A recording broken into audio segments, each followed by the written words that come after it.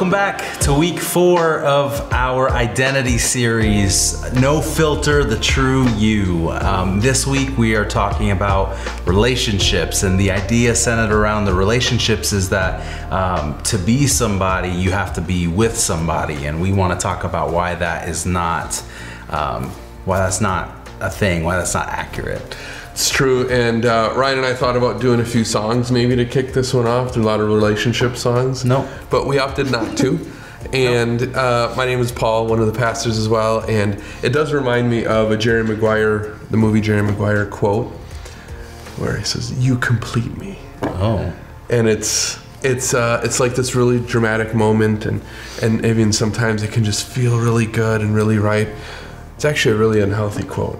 Yeah, yeah, absolutely. Yeah. Absolutely. When I think about this idea of romantic relationships or having a girlfriend or a boyfriend or being married, all these thoughts just come to mind. And there are actually a lot of misconceptions about relationships, and I'm going to list a couple right now, and we just kind of want to talk through them just really briefly. But the first one is, if you're not with somebody, you're weird, right? Like, yeah. You're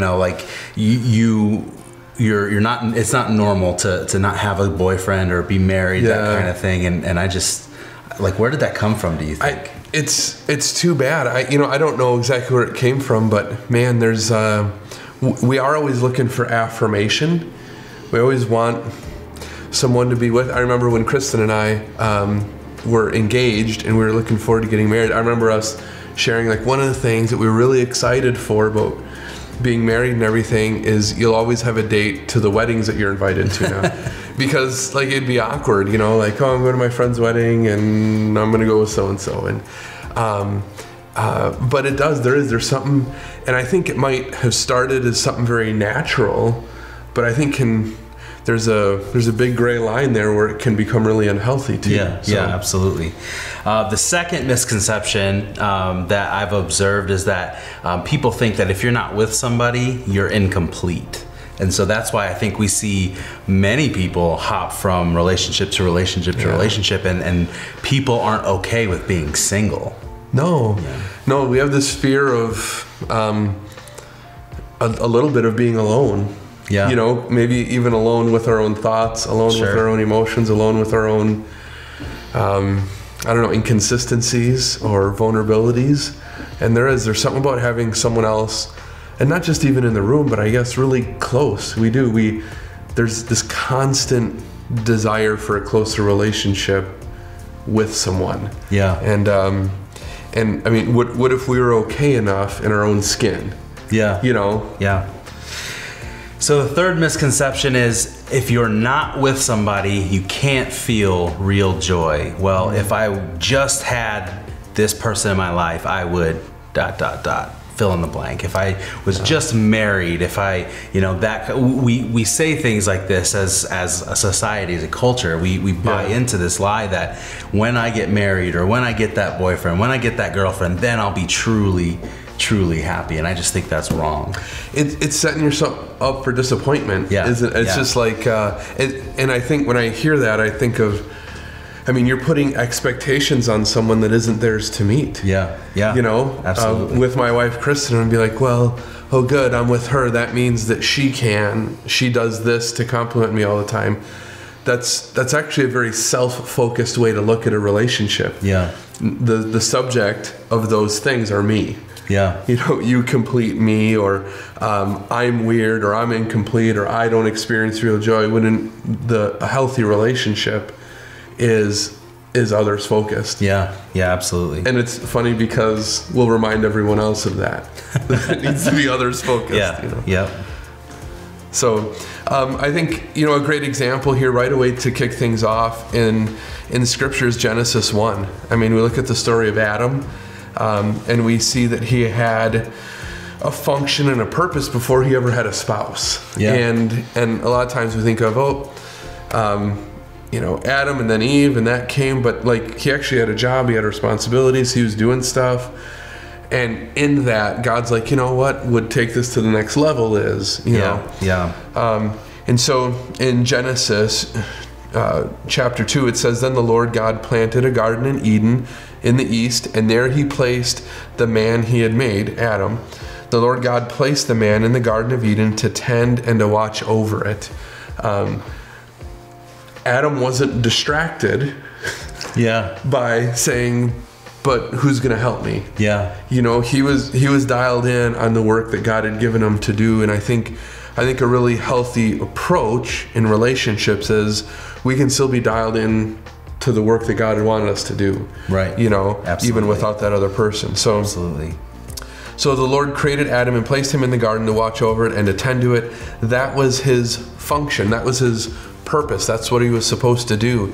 And this function and purpose was assigned to Adam long before Eve ever came along. And Adam was fully, fill in the blank here, fully complete without a spouse. Yeah. And that seems crazy, right? And here's another fill in the blank, and it was totally normal. It was normal. Yeah. And it was okay. And if you think about it, this all happened before sin ever entered the world. Right. You know? And I don't know, it just seems like we have a lot of self-doubt, and we can be frustrated with ourselves, and putting these expectations on other people actually doesn't help it. Yeah. It doesn't subside then. And but God saw fit to give him a helper, and I'm glad he did. Yeah, absolutely. Yeah. And this isn't anything against marriage or romantic relationships.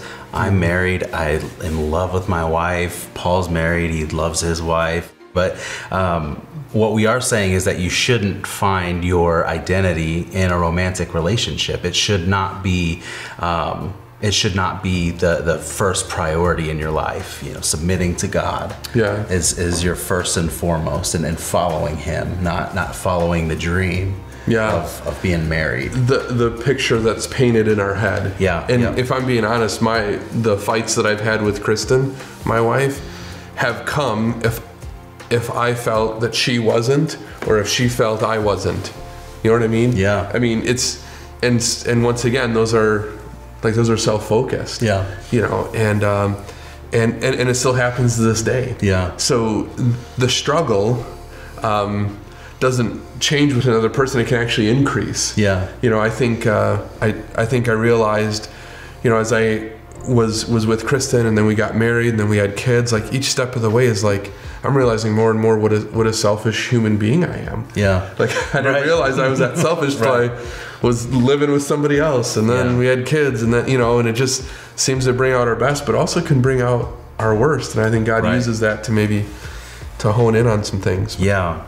So one of those misconceptions I mentioned earlier was that being with you can't experience real joy if you're not with somebody. That one really eats at me, it really irks me a little bit, because to claim you can't experience real joy without a spouse or a romantic relationship is to claim that a romantic relationship is the source of joy.